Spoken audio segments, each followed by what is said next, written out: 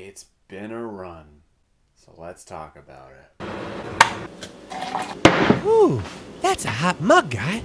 Hey guys, this is my review for Supernatural Season 15. Now, before we get into any of the technical, first off, let us all just appreciate the absolute incredible feat that this show accomplished. Nowhere in a million years did I feel or believe that this show could go as long as it did. And while I may have had my issues with it over the last few seasons, I am not going to deny that I will miss it. My Thursdays from here on out will never be the same. But there still needs to be something said about the last season of this show. Is it the worst season?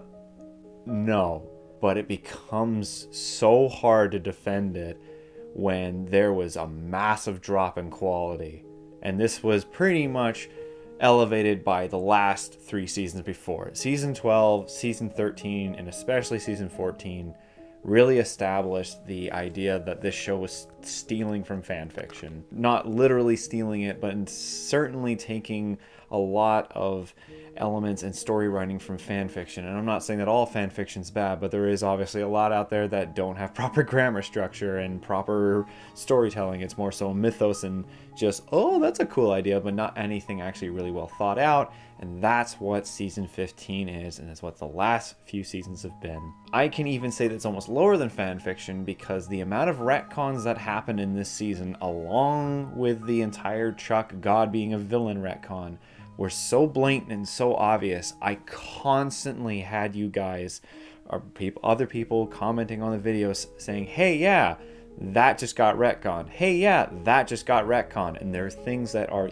easily viewable from the wiki on the Supernatural website. The Supernatural Wikipedia is a wealth of knowledge about this show, and the writers don't even use it. They don't even know it. The retconning of monsters, lore, vampires, everything in this show was so willy-nilly at this point that one of the writers, Eugene Mossing, whatever, she just was retconning things left and right. Aside from that, let's actually talk about what this season was. It was a weird reattempt at Lucifer, but being God, and just the idea of an unbeatable villain who just so happens to act like a child. For those of you who still believe that this was originally intended, no. I can prove this to you. For the last 7 seasons, everyone who has worked on that show thought that that season they were working on was the last one, up until about maybe a month or 2 prior, before the ending, before they finished filming, they knew that they were being renewed. You know how difficult it is to try and write a story that can't end, but also can end, but has to be left just a little bit open enough that it can continue on. And then imagine doing that for 10 years. That's what Supernatural has been for the last 10 years. Just a somehow ability to continue on to the next thing. It's why there was never any crossover. That's why we never got any storyline like that of 1 through 5. And there was a lot of bad, guys. There was a lot of bad episodes in this season. Particularly how we started off with the whole hell rising up and the most ridiculous conclusion when they came across a car that had blood in it, and all of a sudden they just realized, hey, all the things that we've fought over the years are coming back. From the flimsiest conclusion ever. I need my ice cream for this because this has actually been, I've been thinking about this for the last few days. Yes, there were some decent episodes. I even wrote my list here of ones that I thought were decent. The first good episode of this season was the episode that Jensen directed, with the one with the kid vampire. And then we had Eileen coming back. Eileen's episode Return is the first 6 out of 7 I've given this show in so long. It was such a good episode. The use of witches in it. I liked everything about Rowena's kind of secret whole area here, and having Sam be the one who could go and get these things, and the weird kind of spells, traps that were in the house. The only thing that was really stupid about it was how bad the music was in that episode and how bad the choreography was. When Dean shoots the girl, falls to the ground, everyone's like, okay, oh yeah, we have to kill this guy, and Dean's like, yeah, I've just been waiting for someone to take my gun for the last 5 minutes. And then we had the episode where Michael and Adam rose and we got to meet them again. Not like that actually became anything of any importance later on. Holy shit, I actually admit that's one of the biggest letdowns of this season. I was expecting something. anything from this character's return, considering how long we have actually talked about it. And I thought that of all the returns, after Lucifer and God were revealed, it's like, okay, they're never going to bring up Adam. That's just too out there of an idea. And they did it. And they did fucking nothing with it. Absolutely nothing. Sorry, that was just one story aspect that I did not like, and I was way more forgiving of that in the finale, well, episode 19, than I should have been. But holy shit, was I forgiving of that aspect being completely wasted. And that's something that this season had a lot of, was just a lot of going back and forth between being, oh yeah, this is a good idea, to, oh no, this is actually not a good idea, let's drop it. That was something that was very bad in season 14. It wasn't bad as bad in this season, but the whole God army coming out of the whole thing, that was resolved incredibly quickly. And the amount of filler episodes in this season is staggeringly horrible. What was it with the last 7 episodes that we got? Essentially 3 of them were filler episodes. The weird Miss Holiday one, the one with the Baba Yaga, the one with Cass and Jack going after the psychotic daughter Ripper 7 ripoff. What was with the filler episodes in this season? You didn't need any of them. Oh, and the worst filler episode of this entire show, okay, that's a bit of a stretch, but of this entire season, was Last Call. And this has an 8.5 on IMDb. I don't know how this episode has that rating. It is a terrible episode. It is once again this stupid trope of Dean saying, hey, a friend of mine who I've never mentioned before, but apparently I have very good ties with, even though I am now double the amount of time that it's been since I've seen this guy. It's been literal decades, but I'm like, hey buddy, and then it's just an excuse for me to sing songs and drink beer, even though this is the complete opposite of what my character has been. Like, this development isn't development, it's the actual actor getting to do what he wants. Maybe that's what they all wanted to do, and sure, that's a fun... No, it's not. It's not story related. It was such a bad episode. It was just a massive squee fest. And maybe the ones who go to the shows are all cool about that, but that's not what I was in for. And then there was the whole idea of them not having their luck anymore, which on paper is a funny short joke, especially for the car. It essentially works for the car and for Dean's dental work. But otherwise, everything else was just terrible about it. I feel a setup so they could kind of make the rusty nail make sense, but I just thought that's like, you know what, they've done. They know they don't have to worry about anything anymore. They could have used something better than a rusty nail, but whatever, if things are done, things are done. I'm getting this upset because it is over. It is something that I'm not going to be able to talk about, at least in a new aspect anymore. And I just kind of wish that they had a little bit more effort. You could see that they were kind of lacking in certain aspects. The hair and makeup team were just lazy, and especially in the final episode. Some of the blocking in most episodes wasn't the greatest. Apparently, in the first 3 episodes, the area where they shot, they nearly burnt it to the ground. And when I mean burnt, not physically like caught on fire, I mean they pissed off everyone by doing a very, very poor job of letting everyone know, hey, we're going to shut down this entire area. Oh, but we're not going to do a good job about it, and we're going to piss everyone off. I'm happy that we got a conclusion that wasn't terrible. I am appreciative of that. I am a bit upset about certain aspects never being fully realized. Obviously, I know COVID was something that affected, but really the only person who got proper conclusion, the 2 people actually, was Garth and Ketch, who died.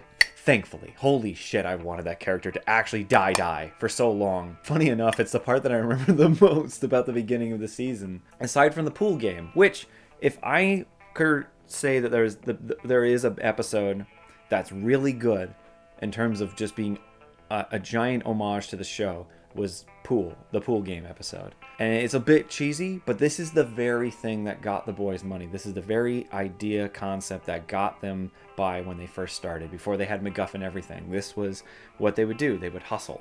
I liked that the very thing that kept them going was the thing that they needed to rely on to survive. I like that aspect. It does buy into the whole Chuck thing, which I'll just get this out of the way. I did not like Chuck as a villain. I thought it was very childish. I thought it was very strange that Rob Benedict acted as childishly as he did, he reminded me of Lex Luthor by Jesse Eisenberg. I really thought the Empty was going to be the villain of this season. I really thought the Empty was going to push God out, like be the tyrannical. Like Chuck would be like, oh yeah, maybe I've done wrong. And then the Empty would come in and become the main antagonist. And they'd have to try and fight it, because this was something that literally we don't know anything about. It's just a MacGuffin thing that Dab created in season 13, who also leading into Castiel.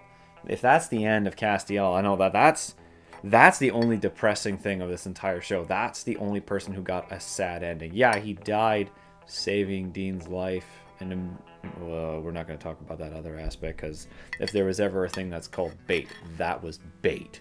That was bait. I don't know, I thought Castiel had kind of an unceremonious ending, and I think that's why maybe Misha was so sad, because he couldn't be there for that. Dab did what he could. I didn't think Dab really had a chance at all, chance in hell, at ending the show anything above okay, and that's what he got. I'm happy that's what we got, because if we had gotten what I expected it to be a fucking train wreck. And I know there's people out there who believe that this ending was a train wreck, and I don't disagree with you, especially if you left the show early on, like season 6, season 7, and then came back. The degrade in the of quality had really dipped, and I only really saw it when I started reviewing the earlier seasons. I was such a constant viewer of it that I could see the progression, and I don't know how people don't see it when they keep watching it. When they binge watch it, they have to know that there all of a sudden is a quality change. They have to. I don't know how they couldn't, especially with the passing of Kim Manners. You never got to episodes directed as well as the ones that directed by Kim Manners. He was great. And he's going to pass away in the season that I'm reviewing, which is going to suck. It's not as bad as season 14. Holy shit, was it close. Because I did the math, and out of 140, which was the score, it got a 69. It essentially got a 4.9 out of 100. It failed a passing grade. That sucks. Like, the amount of positive episodes are very few. For instance, here's the stretch that I was talking about. It's episode 12 got a 4 out of 7, 13 2 out of 7, 14 2 out of 7, 15 3 out of 7, 16 2 out of 7, 17 5 out of 7. That was a good episode. That was a prelude towards like the triple part of the finale. 18 3 out of 7, 19 3 out of 7. It just completely dropped it in the last 7 episodes. It was unfortunate that those were delayed by COVID, but I think that I still would have felt as badly about those episodes as I did. Now, sorry, just a little bit of a jump cut here because I couldn't finish the video because I just got on a tangent and I wanted to take a step back and think about it more. But before I give my rating, I'm going to look at the polls and see what you guys said, because I asked you guys, I wanted you to give your own sort of interpretation, and these were the categories here. And as you can see, these are the results. I'll start from least to most. You guys at 9% said that it was a 5 or a 6 with a season 1 to 5 caliber. And then in 4th place was Swan Song Part 2 of a 7, 10%. Don't know what you're smoking there, but whichever, that's up to your choice. The number 2 is 2/3 Purgatory/Hell, whichever lineup is longer. That was 15%. And then the one that I kind of worried that was going to take it, but thankfully it didn't, was a 1 out of 7, which belongs in the empty, only a 19% in 2nd place. And then the very obvious and forward ahead winner is a 4. Halfway there, living on a prayer. I kind of worry that you guys chose that answer because of how I wrote it rather than the actual 4, but that is what you guys thought at 47%. That was a majority, and this had like 200 and something, 263 votes. That's crazy. Now, I didn't realize I'd get so many good comments from you guys too, though, so I'm going to read those in a different video because I already know that I've rambled on enough. But in the end, my rating for Supernatural Season 15... Funny enough, actually, I'm going to go exactly with what I said before because I thought that maybe I was wrong with what I said earlier. But nope, I'm going to cut back to me when I did the review last night. I've been sitting on a 3 for the last while. This is the one time I'm going to do it because I've been committed to this show for so long. Season 15. of Supernatural gets a 2.5 out of 7. That's the first time I've ever done a 0.5. Ever. But I can't give it a 3 because of how crap it was. But it wasn't crappy enough to be a 2 out of 7. It's hard to say. Anyways, guys, I hope you enjoyed this video. If you did, leave a like, and if you're interested in more, subscribe. For those of you who did leave a comment, don't worry, I will be doing a comment read-through soon. And then I'm going to also find out a way to do a poll for the top 5 best and worst episodes. So if you guys have any suggestions of poll websites, please send them my way. Thank you guys so much for joining me on this adventure for the last year, and some of you the last 5 years. It's crazy to think that y'all have been listening to me talk about this show for as long as you have, and I thank you so much, and I hope you'll join me on a bit of a retrospective as we continue from season 4 all the way back to the end of season 10 where I started. We might get there hopefully in a couple of years. Anyways, guys, that's all from me. I'll see you guys next time. Thanks for watching the video. My name is Nitz, and you might remember me from the animated cult classic TV show Undergrads. It's been a while, but I'm happy to say the Clique is finally getting back together in an all-new movie, thanks to a successful Kickstarter campaign. But we are still asking for your support. To see any and all updates about the upcoming Undergrads movie, be sure to check out and like the Bring Back Undergrads Facebook page. And with any luck, we'll see you guys soon.